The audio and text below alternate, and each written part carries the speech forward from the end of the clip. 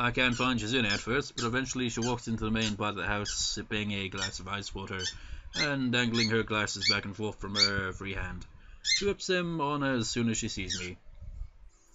You didn't rescue Hideaki. That means you didn't get the extra bonus points. If you're also being graded on style, I'd have to deduct points for a boring escape. It looked like you wanted to talk to me. I didn't know I had to be stylish about it. Though some say that most stylish people are the ones that don't try too hard to look cool. You're really cool. I wonder how it is that I can pick up on her sarcasm so easily, and how hard it might have been for her to learn the concept of sarcasm without being able to hear her. I can't imagine it. Well, you could tell it was a sarcastic comment simply based on her facial expression. You seem like you're in a good mood. Although I guess it isn't really a good mood, it's more that she seems very exciting. I'm in a bad mood. Setting her drink down, Shizune sits down on the couch.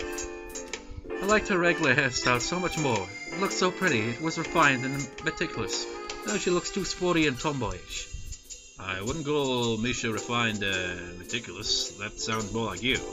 You should give it a chance, grow your hair out and make it look like drills. Actually, maybe this suits you just fine. Shizune rubs the frame of her glasses, roughly looking annoyed at the implications behind what I just signed to her.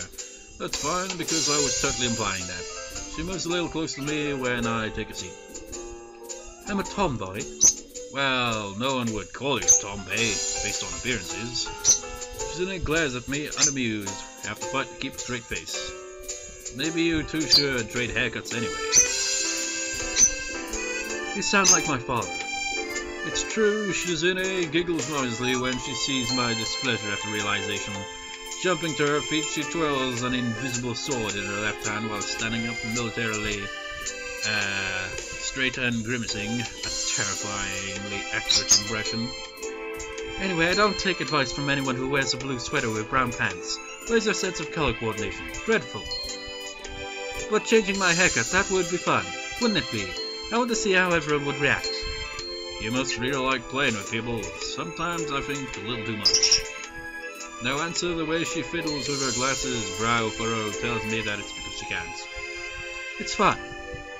Then with more confidence and while pulling herself close to me, it's fun to drag more and more people into my life.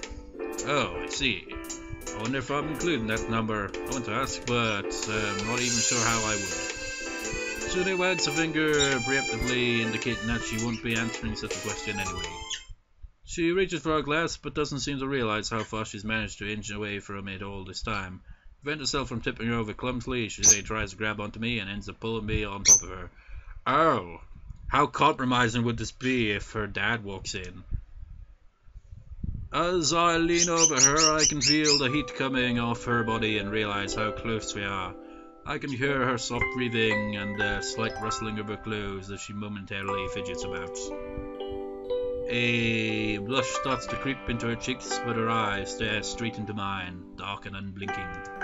Is it just me, or does that just look a bit odd here? I know, it feels like, I don't know, shape, maybe a bit more shading, I don't know.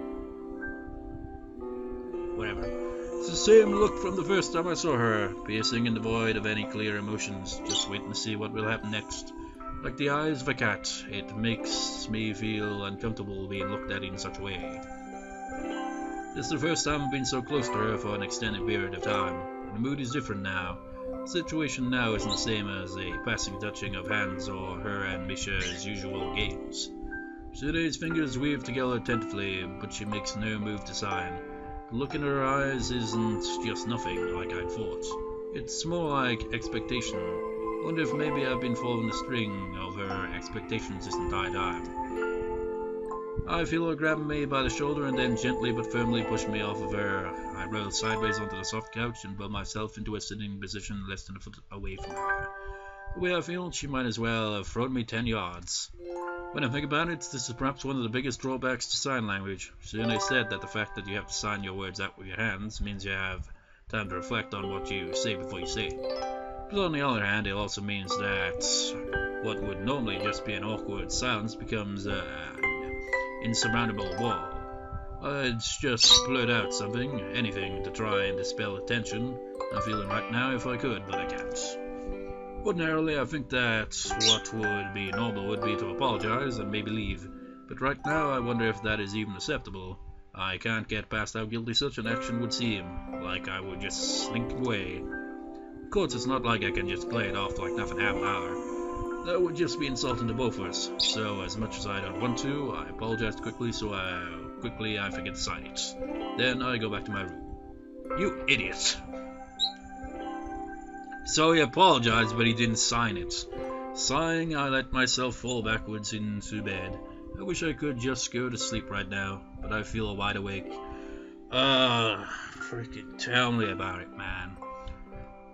It always happens, man. When you're trying to sleep, your mind just won't shut the fuck off so you can freaking sleep.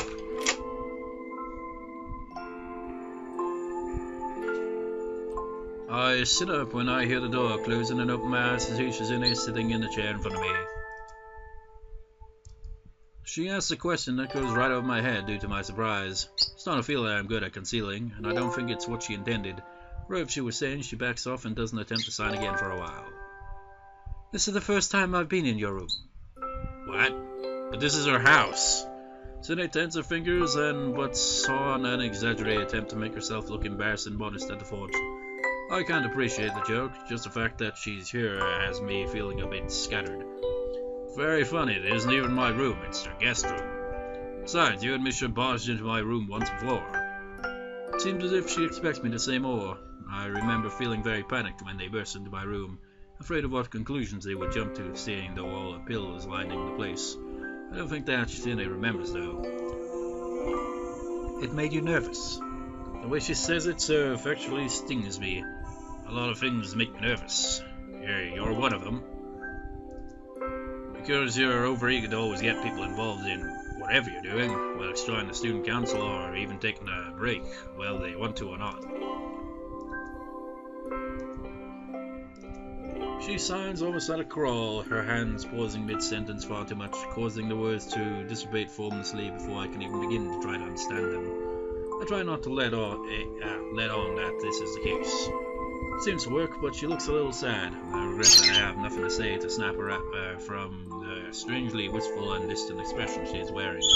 All I can do is wait for her to come out of it. You're right, I want to drag everyone into my life, but lately I'm no longer sure if it's the right thing to do. I enjoyed you taking me to your favorite restaurant the other night. It's not like that was my favorite restaurant. I have others I like. I might even be able to rank them by number. Really? This chair is so hot, I want to sit on the bed.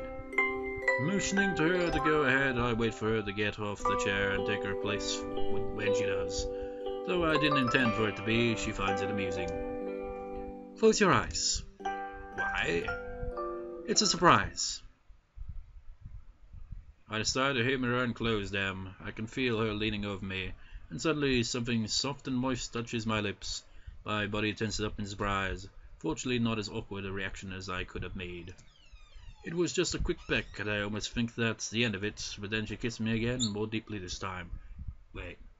Her hands slide onto my shoulders, up to my neck, and then back down again, and then across my shoulders and down my arms. It can't be. This soon? I can feel the weight of her body on my legs, and the eroticism of the situation isn't lost on me. At this point, I'm ready to try and open my eyes just a crack, but as if expecting it, she puts her fingers on my eyelids and pokes his eyes out. Seconds later, something ties my hands together at the wrists, and I panic. Not knowing what to make of this, my first thought is to ask Shizune what she's thinking. Even though she can't hear me, I'm sure she gets the gist of it. Or maybe I think this could potentially be one of those cases where it's like a kind of psych! It's not gonna be one of those scenes, it's just her playing her games again. I don't know where this is gonna go. She won't let go of my hands, tracing her fingers over them, from the lines of my palms over my knuckles and to my wrists. Hey, what are you doing? What's this? What's this indeed? Of course, with my hands tied behind my back, I might as well be gagged. A part of me can't help but think that this is what she intended. As if reading my thoughts, a mischievous expression lights up her face, but her blushing doesn't fade. In fact, it only deepens when our eyes meet. Now, this is the music that usually plays in those scenes, or at least the music that leads into it. Embarrassed, she leans deeper into our partial embrace, hiding her face by burying it in my shoulder and neck. Her hair is soft and tickles me, and I let out a laugh, knowing that she won't hear me, won't be offended. Shizune's hands move downward to, yep, it's happening. Off-screening! Hang on a moment. Flash around, business kind of real, I don't know, well, I'm not that kind of attitude. It could be dangerous if it is, or whether what kind of person it makes. Maybe her hands might have been for more reasons than just the most obvious. It was probably the first week I was here. A week doesn't sound so long when I think about it. By the time it did, even though I pretty much thought my days were numbered, that week it still seemed to go by slowly. So slowly. Even if she can't hear me, it puts me at ease. I started to realize that I didn't have that much to complain about, but there's still... well, never mind. She glanced at me for no reason other than that I'm talking. Because she can't understand what I'm saying, Shizune becomes increasingly flustered, but doesn't sign anything in reply. So, is it going to go into one of those scenes or not? I mean, it seems likely, but... I'll keep No, actually, I just read that, so, yeah. It's happening, so, off-screening. You know, this scene is really weird, I gotta say. Because it's kind of brief, and it has bits of, like, detail of the plot and all that. So, instead of getting up, she presses herself against me in the chair to extend her reach. It's almost as if this is the only position she can think to untie my hands from. This is what I think as I feel her unbinding my wrists. However, she doesn't get off me. Her fingers gently struck against mine, occasionally bending inwards to run over my palms. It's funny, but I feel more connected to Shizune through this simple act than before.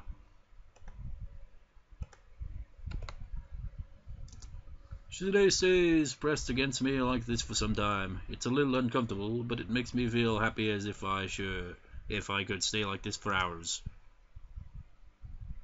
And that's all? No awkward after that scene or anything? As far as those scene CGs go, that one was pretty tame, because it didn't actually, you know, nothing visible. So really, whatever. The days since then have passed so quickly that time seems to slip through my fingers like water. Every time I've tried to talk with Shizune, she has been out running errands or with Misha. I feel as if she's avoiding me. Well, that was a pretty, you know, awkward scene. I'm not surprised, of course it bothers me, but I think the way she's acting seems pretty natural. Then again, it's not like I've been through this before. Man, that's weird. Whenever I can find Shizune, I end up running into Misha. And when I do, I ask her to help me with my signing. However, she always ends up squirming out of it. We're leaving after the day, so I'm determined not to let her escape this time. So they're finally going back then. Finally. Once we head back to school, we're probably going to have to start writing through more student council affairs in preparation for school restarting. I want to brush up on my signing as much as possible by then, even if it's a day's worth. Come on, it's pretty much just having a couple of sign language conversations. You do that all the time. Actually, you're doing it right now. Haha, really, Hichan? That's funny. Misha temporarily stops her unconscious signing in order to wave her hands in front of her face in denial, but then quickly resumes, gesturing everything the both of us are saying to no one in particular. Hichan, you're so persistent, suddenly being interested in sign language again. Could be that Hichan wants to make a career out of it. That's not fair, that was my idea first. You should be careful, Hichan, times change too quickly. By the time I decided I wanted to be a sign language interpreter, they had cell phones that people could type out whole paragraphs on. Amazing, not very good for me, though. As if she knows that If Earl isn't going to cut it this time, Misha changed her tune pretty quickly to a more apologetic one. Sorry, Hee-chan, I'm just so tired, especially lately, even though being with Hee-chan's fun. She has way more energy than me. Teaching on top of that would be too tiring. I don't have that much stamina, sorry. She doesn't seem very tired, shouting the statement with her usual cheer and vigor. I know it's wrong of me to keep pestering her like this, though. Actually, Hee-chan and I were planning on going shopping today. It's our last chance to pick up some souvenirs. Will it be on screen this time? Souvenirs, huh? I almost forgot that I was on vacation. I understand what you're saying. Teaching doesn't seem so easy. Hideaki asked me to teach him how to sign, and I was unbelievably lost the whole time. Well, I wonder how it'll work out for you when you become a sign language teacher. You can't get tired too easily doing that. Yeah, right, I hope not. Hee-chan, now I'm kind of worried, but souvenirs, so I'm all the time, Hee-chan. You want us to get you something too? Just because I understand doesn't mean I don't want her to teach me. I suppose I can't press her any further now, though. Even I'm bothered by how selfish it would seem to do so. I'll give up. No, don't get me anything. I'm serious. Don't surprise me with a funny shirt or something, okay? That's a different type of laughter usual, isn't it? I don't like the sound of that. Slipping on her shoes, she yells goodbye to the otherwise empty house and opens the door to leave, letting the cool breath of fresh air into the hallway. A tuft of dark hair peeking from the door frame tells me Shizune is waiting for her outside. Good morning. Misha translates for me from beyond the doorway, and Shizune turns around to give me a small wave. Even though it's different from her usual offhand greetings in the smallest ways, there's an unmistakable hesitation there. Leaves me with a vaguely empty and distant feeling. Hee-chan, you're up early. Am I interrupting the conversation? I was trying to get Misha to teach me how to talk to you, but I guess I was being impatient, and it can wait. You two were planning on going shopping today anyway. Having Misha there, I forget to sign my words as I say them. Unfortunately, since Shizune moved to fill the doorway, Misha is behind her. This brief misalignment in our positions means that what I am saying is totally lost on her. I don't understand you at all. There are things I want to say that I can't put in a way she would understand, and there are entire conversations that she could have that would go right over my head.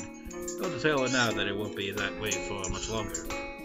Instead, I just say never mind and tell him to have a good time, then wave them off.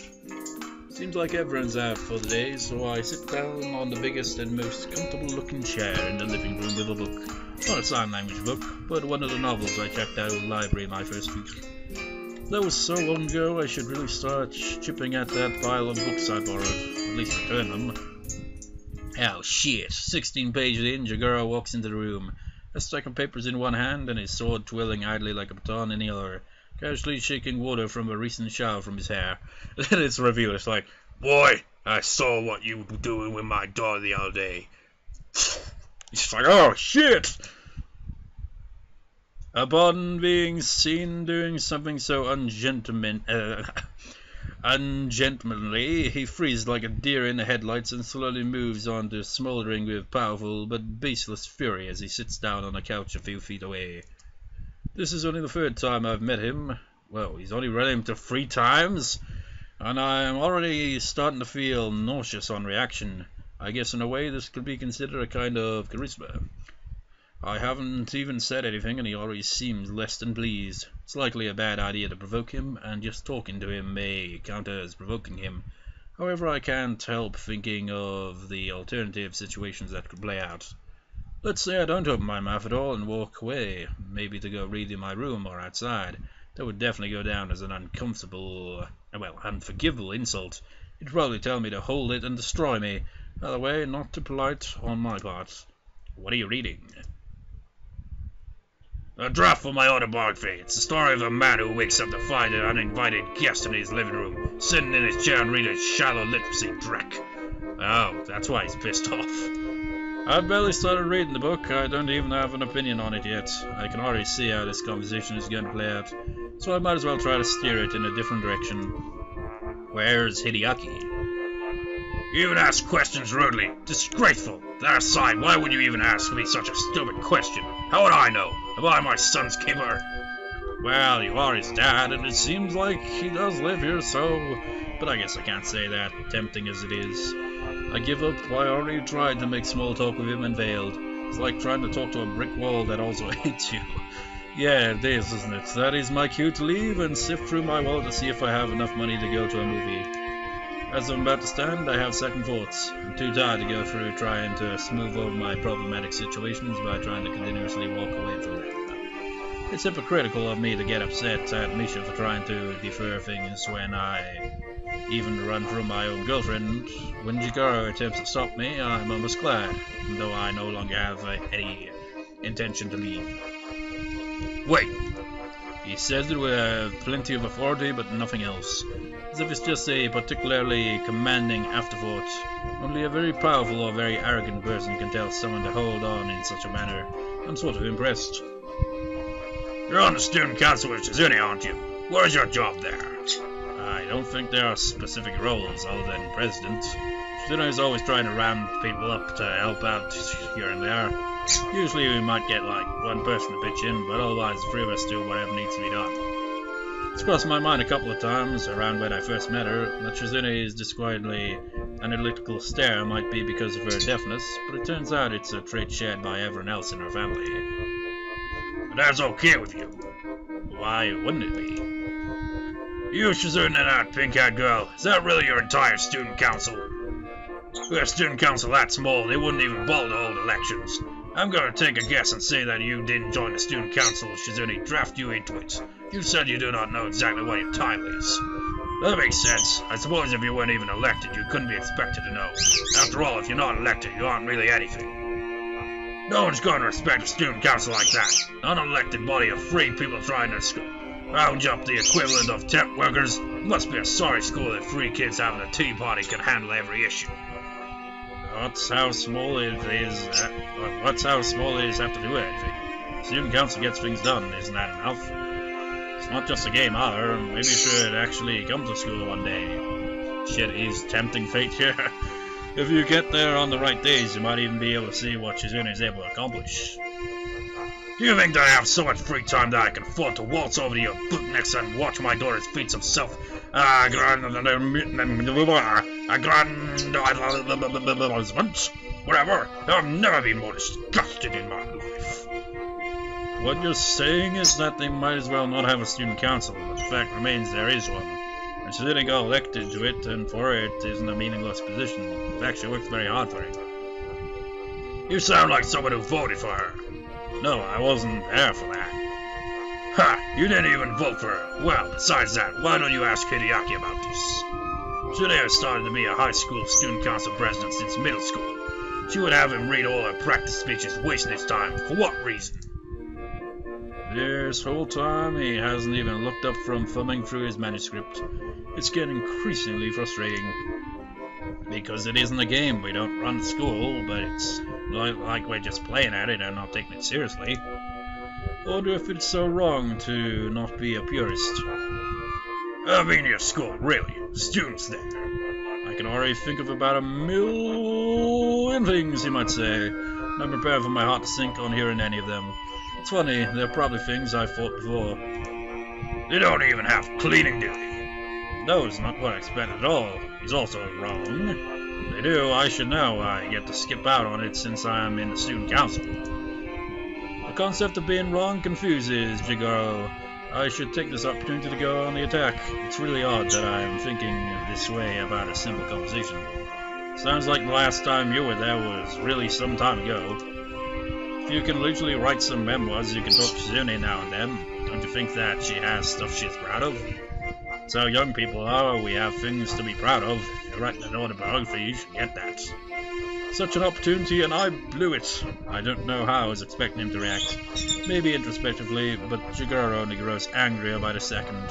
And what were you expecting him to freaking react as? Yet as he does, he also seems calmer, in a way, more sure of himself and in control. Who do you think you are to assume that my life is so easy? You haven't even read my biography yet. You are able to tell me how I should handle all my affairs, including dealing with my own daughter. You could never understand. You haven't even wrote it. Well, you're not even going to be the one writing it. Even if I were to get up from this couch, walk over to you right now and punch you in the forehead with brass knuckles with a condensed edition of my life story on them, leaving my biography imprinted in your face, you would not understand. For 12 years, Shizune did not even talk to me, even though I hired multiple tutors and interpreters of all sorts for her to try and get her to become normal. It isn't as simple as you think it is. She does not want to ball with me, then fine. Assume that's normal. When was the last time you talked to your parents? It has been a while, and I feel ashamed. Also that he caught me then at how easily I could have dropped my parents a phone call or sent them an email or even a letter and haven't. This knowledge only makes me feel more ashamed. It's like, oh shit man, he's like completely forgot all about his family, hasn't he? I mean, they've never mentioned for the most part. The start of the novel and like maybe one other point for a rat, and that's it. I thought so. If I wanted to see my parents, I couldn't. This is different. You aren't that far from her. It's one train ride away. That's enough. No means no. You're very persistent. What it was about something that mattered. I can't see what you may have learned from my daughter aside from that and how to backtail people. Is that it? The answer is yes. I wasn't as persistent or argumentative before meeting Shizune and Misha. After all, prior to meeting them, I just experienced a small death. It's a mystery as to why I refused to join the student council in the first place. Possibly it was from trying to get away from their nagging so much that I was able to get my energy back. It's a cute idea. I think again about why I'm still here. Arguing with Jigoro is pointless, yet I think I almost looked forward to it. And he's right, I cannot understand him. Even if I did, he wouldn't care. I'm a louse that crawls on a whale, wholly insignificant. Well, you could, you know, just like get nihilistic on him. It's like, you know what, Jigoro? We are all insignificant in the grand scale of things. We are simply small beings on a small, insignificant planet in the middle of a solar system that is also insignificant within a galaxy among an expanding universe that's so big we cannot even begin to comprehend and fully understand it in our lifetime. Do you understand, Jigoro? You, like I, meaningless. He's just like, shit, what the fuck you doing there, boy? Still, I hate him. I don't know what I can do. A few months ago, I think I would have punched him and let the consequences play out as they may. You'd be back in the hospital, that's for sure. Actually, you might even be dead because, you know, the heart thing, and he wouldn't know about that and probably take it a bit far, so, that's probably not a good idea. But now I can't risk it. If he were to hit me back, he'd likely kill me. Heck, he even admits it. So in the end, the only thing I can do is look at Jigoro in silence, knowing that I have no reply and hate him and feel completely at a loss. Oddly, he takes it as defiance. Fine then, have fun with that. Picking up his sword and using it to pull himself to his feet, he turns and casually saunters out of the room. I want to throw my book after him, but I am happy to finally be alone, even if I'm not in the mood to read any longer. Can you imagine if, like, as he's leaving, he actually does throw the book at him, you know, when he's leaving to go back to school. He's like, okay, I'll never have to see him again. He comes to the school. It's like, oh shit, wow, that gave him a reason to go there.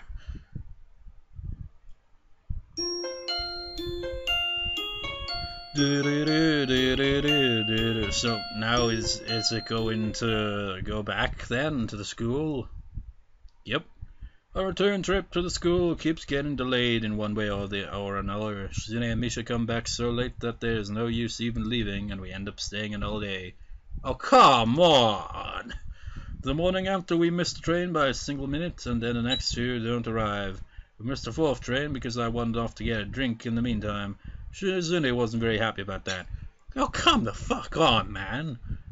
I mean, I know trains can be... Well, I don't use the train. I use buses whenever it comes to public transportation, and yeah, they can be pretty crap, but is there only one bus a day? Well, one train a day then? Heck, don't they have local buses? I mean, buses can be kind of, you know, crap, because sometimes they'll just pass and the schedule can be all over the place, but surely they must have one.